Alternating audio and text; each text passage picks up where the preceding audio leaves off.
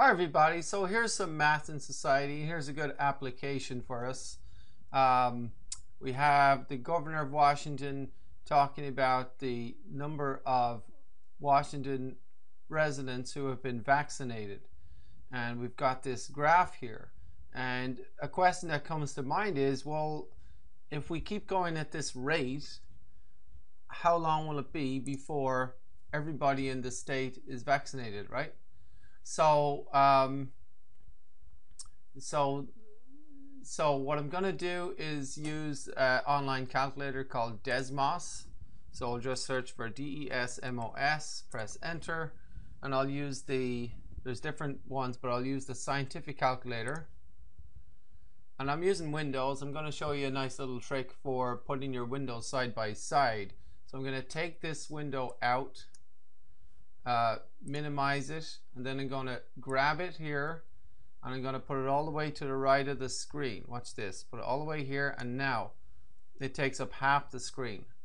Then the other window I want to look at is over here. I'm going to click on that, and there we have it. And now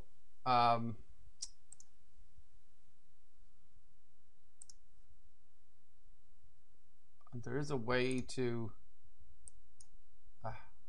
what is that way? There's a way to, oh, there we go. If you get this bar in the middle, you can then it doesn't have to be half and half. You can have, I'm going to have most of the screen this question, and the other part of the screen the calculator. So there we have it. We just move that up a bit, move that over a bit. Okay. So so here's our question, and it's if the vaccination rate continues like this, estimate how long will it take before the entire population of Washington gets a shot for COVID, right? So we have lots of different numbers here, and we could make this really complicated, and we could you know, try to look at the growth rates in between each day, but I think that's kind of silly. Let's just take, you know, this number here and then take an earlier number, and we'll just do interpolation from 2 points. So let's just take this one, that's January 7th, and it's between 140 and 160,000. I'm just going to call that 150,000, right? So 150,000 Washingtonians have been vaccinated by January 7th. And if I go back to something like December 23rd, we had about 40,000. Okay, it's just an estimate, about 40,000. So between these 2 days, we have 110,000 Washingtonians vaccinated. Now, how many days was that?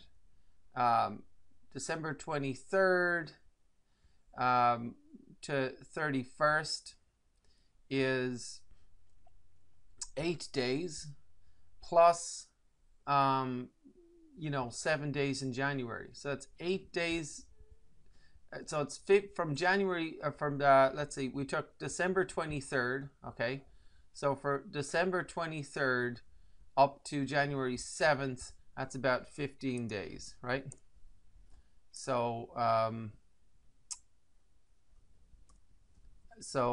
yeah, 15 days. So we take 110,000 Washingtonians vaccinated in 15 days. If I divide that by 15, that's about 7,300 per day. Okay, so you might have taken other points, but somewhere around 7,000 a day seems like a good estimate. So the problem we have now is, okay, so how long before everybody is vaccinated? Well, we have to figure out the population of Washington, right? So population of Washington state is about 7.6 million, okay? And I mean, we can get complicated, like not everybody's going to get the vaccine. Some people are, you know, it's not safe for them for different medical reasons and so on. But let's just do a quick estimate. We have about 7.6 million people in the state. Um, we have about 7,300 shots per day.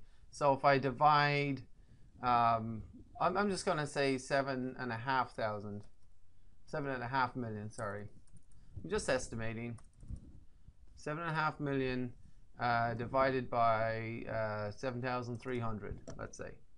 So it's about 1,027 days. So if we do, so that's about 1,027 days, right?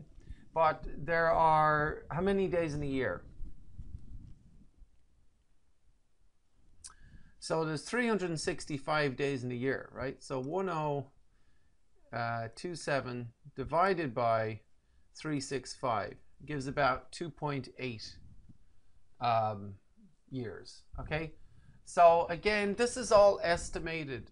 The whole thing was estimated. Let's just say about 3 years. Okay, that's the answer. It's about 3 years, based on this rate. Okay, if this rate continues, it'll take about 3 years. So it's 2021 now. So we're talking beginning of 2024, maybe January 2024 is what we would expect if this rate continues. Of course, we would expect the rate to go up. We would expect the production of the vaccines to get faster. We would expect more places to have them available, and so we would expect the rate per day to increase from 7,000 to, I don't know, 20,000, 30,000 per day, whatever, something way more than that. I think we would expect that, right? We'd all expect it. But again, this is an interesting calculation because it's showing that if we keep going at this rate, it's actually going to take 3 years for everyone in the state to get a vaccine. So anyway, I just thought that was an interesting little exercise. I hope you enjoyed it.